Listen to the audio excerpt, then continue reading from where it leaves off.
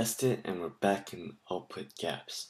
So as a change of pace, we're going to do inflationary gap first instead of recessionary gaps. And you know that the long run options are natural, CFP, and CMP.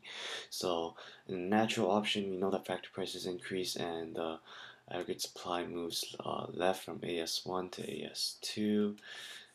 And let's just reflect this in our graph, AS1 to AS2.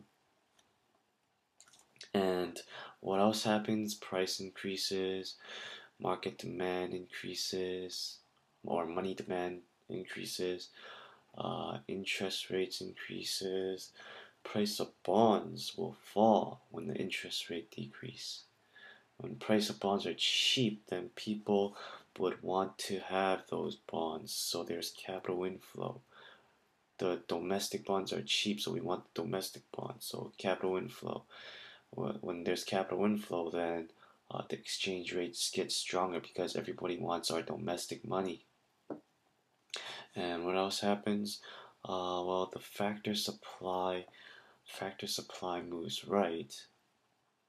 Factor supply moves right from S1 to S2. This is because people are selling their foreign currency, right? So then in the market, what's happening is there's an increase in supply of foreign currency because people don't want it. Now I'm gonna make a little twist to this, and let's say I'm gonna try to keep E at the same level. So let's say this is E1, and let's say this is E2. So the twist is that I'm going to try to keep the exchange rate at E1 by doing some manipulations concerning the bank. So if E is flexible, then yeah, I just showed you that E fell from E1 to E2. Now to keep E at E1,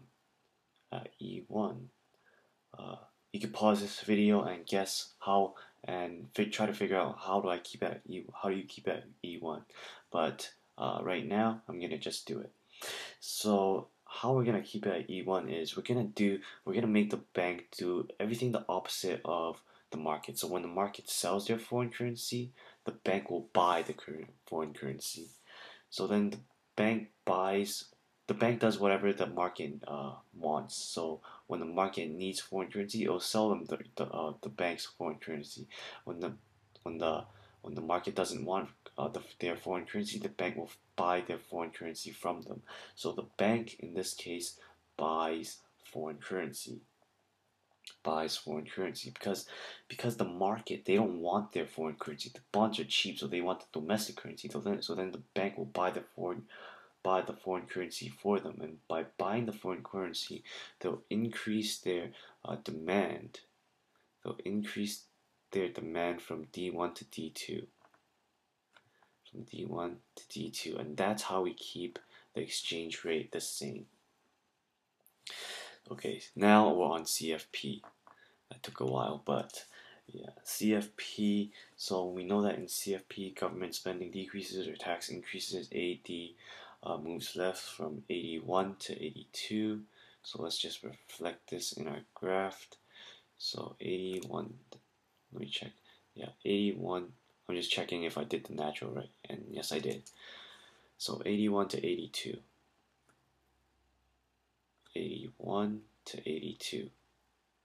I'm really tired, and I'm afraid I might do something wrong out of exhaustion. So price goes down, money demand also goes down, interest rate goes down. When interest rate goes down, the price of bonds will go up. When the price of bonds go up, that means our own bonds are expensive, so we want to buy the foreign bonds, so there's capital outflow. So then the foreign currency demand is right, moves right. Foreign currency demand goes right. from D1 to D2, not F. D1 to D2. So let's just reflect this in this graph. So it moves from D1 to D2. And this was our first E1, and this is E2. So what is happening here is that the market demands foreign currency. So demand FC. So they demand FC. Okay. Now now if E is flexible,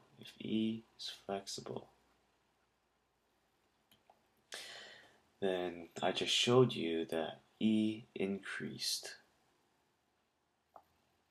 from E1 to E2. So I just showed you that in this graph here. Now to keep E at E1,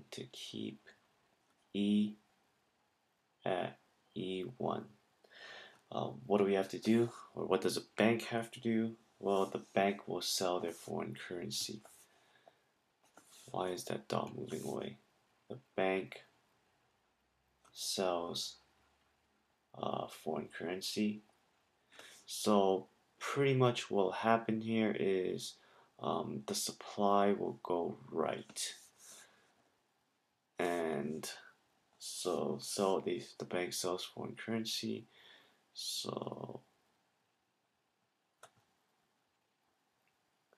yeah, there is an increase in supply of foreign currency in the market just because the bank starts selling their foreign currency. So yeah, to keep E at E1, the bank sells their foreign currency, and we get back to E1 because the bank sells their foreign currency. Now there's a huge amount of foreign currency. There's a huge supply of foreign currency in the market. Now the contractionary monetary policy is where MS goes down or the interest rate goes up and 80 moves left from 81 to 82. So that's essentially this graph here. And in addition to that, what else happens? Well, price goes down, money demand goes down, interest rate goes down, and I'm not going to do the bank end reaction because it's pretty much the same thing as what we did in the past video. So I'm just going to go ahead and go do the overall effect of CMP. And pretty much the overall effect is what follows. Interest rate goes up because it follows CMP because the bank follows CMP, remember? So interest rate goes up, then the price of the bonds go down.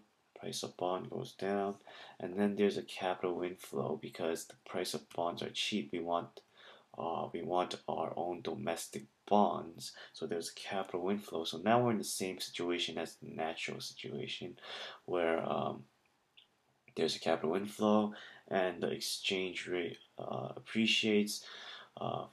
Foreign currency supply moves right because the market is selling their foreign currency, so then the bank will buy that foreign currency to keep the exchange rate at E1. And so I'm just gonna write here to save you some time that it's the same situation as the natural long run option, as natural LR for long run option.